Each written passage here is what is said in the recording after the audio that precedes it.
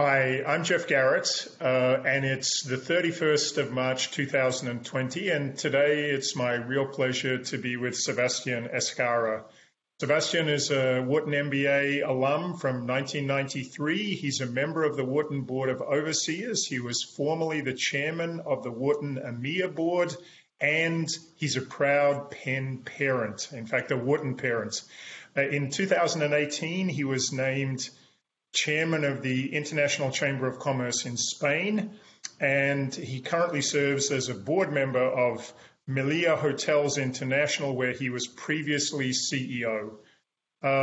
Very hard times in Spain, Sebastian. It's great to see you. Could you just begin by sharing with us your perspective on how the crisis is going in Spain, which now potentially looks like the global epicenter? Thank you, Geoff, and you're absolutely right. We are in the middle of the battle here in Spain, and we are facing a health, and economic, and a political huge crisis. Spain, I would say, is another example of how not to handle a pandemic in all three aspects. Most governments have acted late, not taking into account what they saw not only from China, but sometimes from their nearest neighbors. And in the case of Spain, the Spanish government disregarded all health officials' warnings and not only allowed, but encouraged the demonstrations for March the 8th throughout all over Spain, claiming that the coronavirus crisis was under control and there was no risk. 120,000 people took part in the demonstration in Madrid alone. It was totally irresponsible to prioritize political interest over the health of the general public. Another aspect is that there has been no coordination whatsoever between local and central governments, and this is not only happening in Spain. A clear example was here in Mallorca on March 11th, in the middle of the crisis. Over 3,000 Italian tourists were allowed to disembark in Palma for the whole day, walking around the city without taking any preventive measures whatsoever. One of the biggest problems, I would say, that has happened in Spain is that we have not carried out massive screening as the World Health Organization has been recommending from the very beginning, and that have proven essential to detect and to isolate the sick. Korea, Singapore, and Germany are clear examples of how effective massive screening is, while in Spain we are still waiting for proper tests to arrive. Actually, so Sebastian, could I just ask you about that? Please. Is that because public health officials and the government chose not to test, or was it a shortage of tests in the country? It's a combination of both. At the beginning was precisely that politicians didn't want to alert or to alarm, to frighten the general public. And then when they reacted, it was too late, and the market is completely saturated. Everybody is trying to get them, and it was too late. Last week, finally, 4 weeks late, some massive tests arrived to Spain, but the problem is that unfortunately they were faulty, as they were purchased through a non-licensed Chinese producer. So as you can imagine, this is really crazy. We have, as you were saying, one of the best public health services in the world, and the government have not foreseen the threats in advance, even when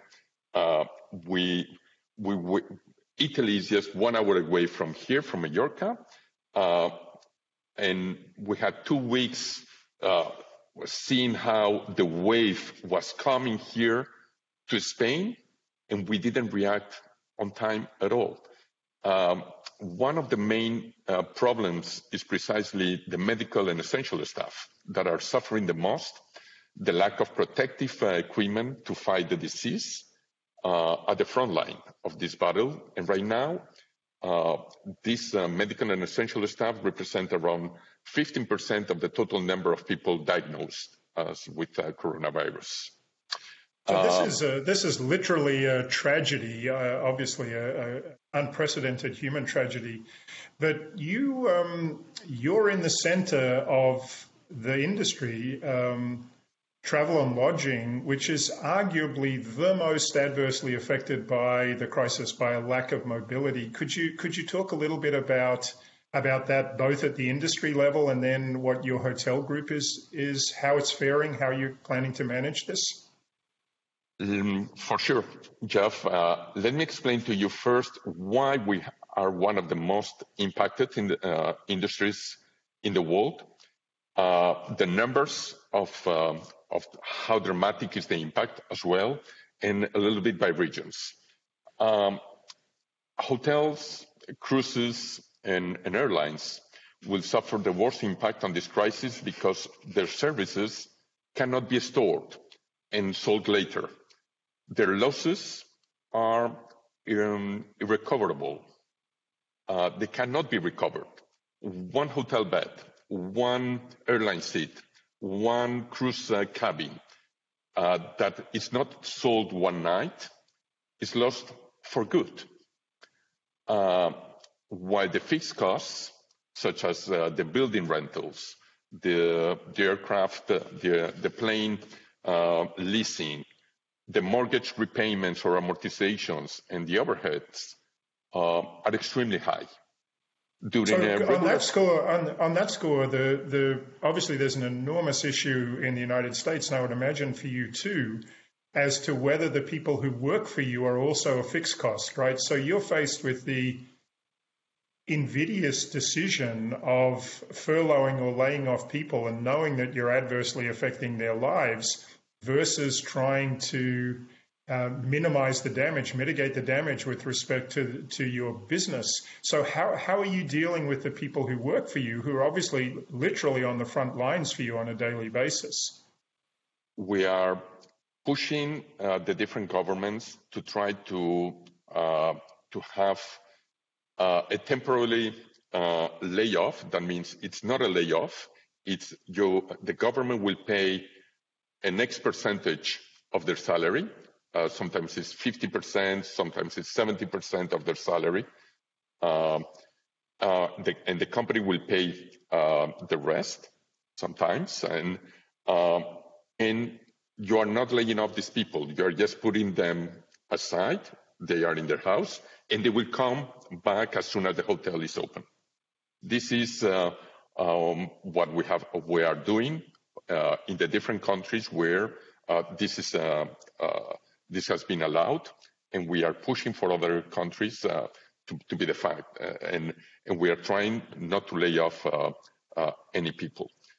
Let me give you a couple of figures of how big is the impact, first in Spain and then worldwide, of this travel and tourism crisis. In 2019, tourism represented over 12% of Spain's GDP and in excess of 14% of the national employment. Exceltur, the Spanish tourism lobby that I chair for many years, estimates that 800,000 jobs will be lost in the industry this year, and that the tourism GDP will decrease 32.5%. That means 55 billion euros, when prediction for 2020 at the beginning of the year was a growth of plus 1.5%.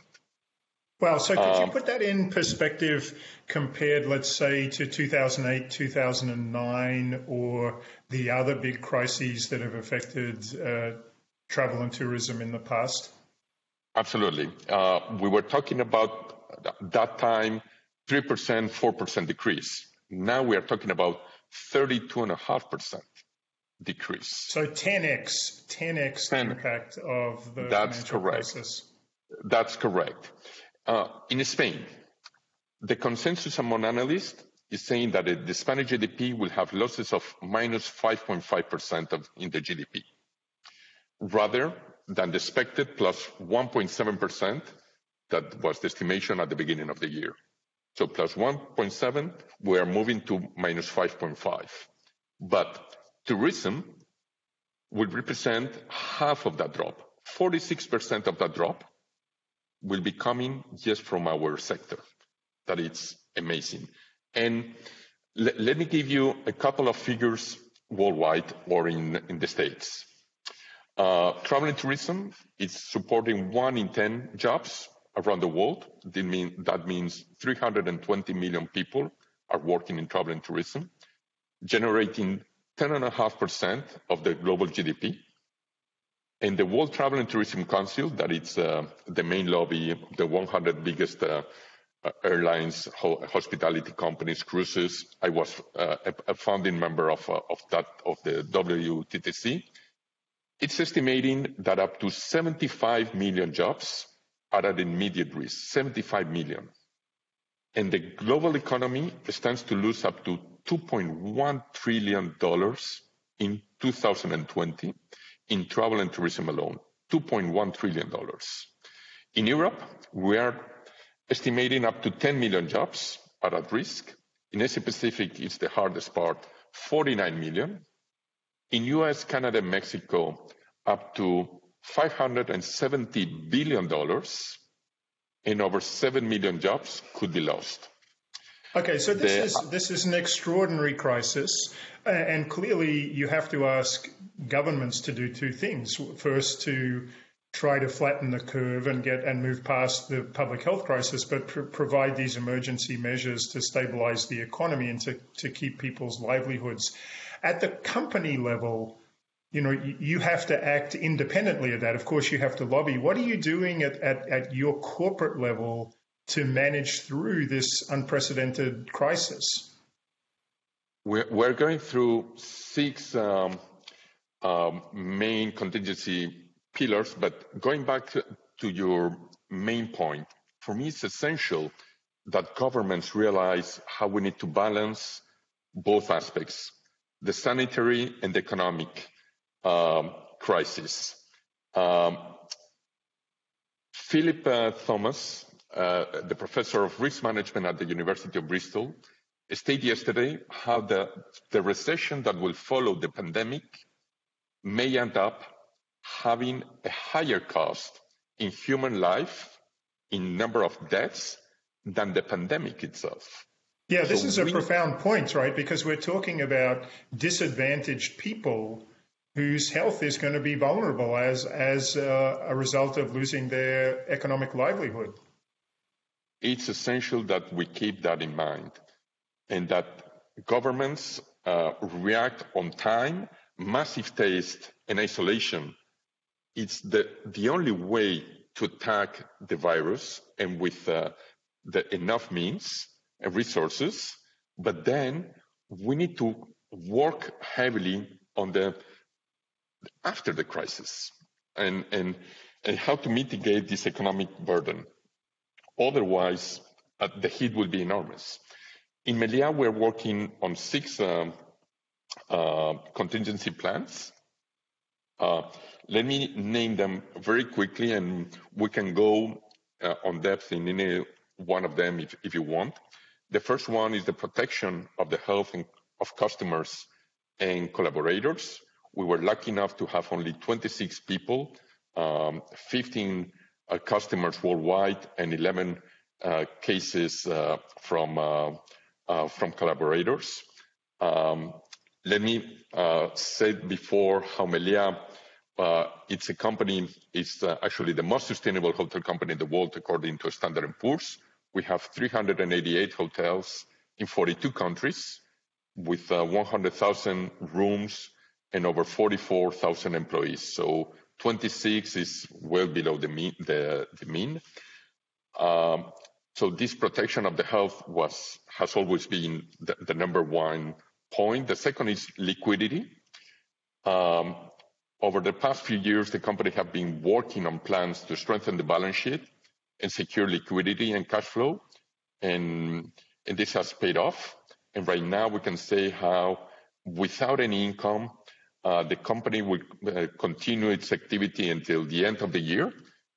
Just bearing in mind that we cannot open any hotel till the end, the year end. So that's good news. And that liquidity point, I mean, those two, I know you have six, those two, no surprise you went first with them, look after people and then think about the balance sheet and the bottom line. Just in terms of scenario planning, is there any chance that the European summer happens in the Mediterranean the way it traditionally would? I mean, July and August, I presume, are the biggest months. Is there any chance that hotels and tourism will be coming back? And what would that look like? Can you ramp up immediately, or would it have to be a pretty gradual process? We can ramp up immediately, but we think that this won't happen. We are, in our basic scenario, we're counting more on 30-40% occupancy rates whenever this starts, hopefully in June, maybe even in May. We are, and 30 to 40% because you think there'll be government imposed policy restrictions, or because travelers are going to choose not to travel? Because both things, and because some markets will be either harder or later. This is a wave. It started in China. We are reopening now our hotels in China and in Asia. We learned a lot on how to close those hotels rightly, how to negotiate with hotel owners, with suppliers from our experience in China and in Asia. And we have gone through all this learning curve. And right now, in the Americas, for example, most of our hotels are closed, but three, one in Lima, another in Caracas, and another in Vallarta. But all hotels in Cuba and the Dominican Republic, in Mexico, but Vallarta, throughout Central America, and most in Latin America, have already been closed, sometimes anticipating. So this is actually the third main pillar, the progressive parallelization of activity.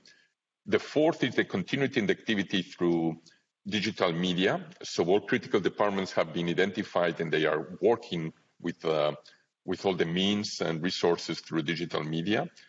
The fifth is the identification and mitigation of contingencies with the supplier, with the hotel properties, with the strategic partners. We have open channels of communication to ensure we can quickly adapt to all possible contingencies. And the sixth point is what you were saying, the day after. We are following an active and constructive dynamic that allows to identify the measures that we must have implemented to the reactivation of our activity. This is already happening in Asia. And we are including in this day after the review of our strategic plan, of our operations in our corporate headquarters around the world, the review of our processes and purchasing standards of food and beverage, and the opening of our hotels when the crisis ends. And we are making sure that we are using what we call the zero ink of our activity. So we are reconsidering how we will do things in the future from the very beginning. These 6 points have been essential, and we're working, my brother as the current CEO and all his staff are working on it. And we have taken measures on the 6 of them to make sure that we are working on it. And finally, with Meliá, let me say how we have always had a clear commitment with community. That's why we have become the most sustainable hotel company in the world through Standard & Poor's, named last year in 2019. And especially at times of crisis, when it's time to give back to society, we are keep on doing it. And with that commitment in mind, Meliá has already converted 4 hotels to be medicalized and used as hospitals in Spain for those patients who are recovering but still need to be in isolation, in order to free up hospital beds that are needed for new ill people. And and we have offered different hotels around the world to the different governments to keep on doing the same thing. So this is an incredible case study. I mean, you are in the vortex of the crisis. I know from you and from your company the commitment you've always had to sustainability, to compassion, and to being part of the community. So I know you never expected, no one could have expected this situation to materialize, but you're clearly leading and managing in an exemplary way. Sebastian, thanks for all your time today, and I hope to see you very soon. And I know that the company, Spain, and the global tourism and hotels are in very good hands. Thank you very much. Thank you, Geoff. It has been a pleasure to share some of my views with the Wharton community, with all your students, and I wish all of you the best. Let's hope that we will be wise enough to find equilibrium to fight this health, economic, and political crisis, and that the humanity can learn the lesson as we have done throughout history. I think that one of the good aspects the good news that we have got from this crisis has been the effect our cut down of pollution it is having on planet Earth, which proves that we have the key to heal the damage we have done to our planet. Let's learn lessons, and let's hope that companies have done the right thing in the prosperous time, and that they are strengthened right now to be able to mitigate this huge hit.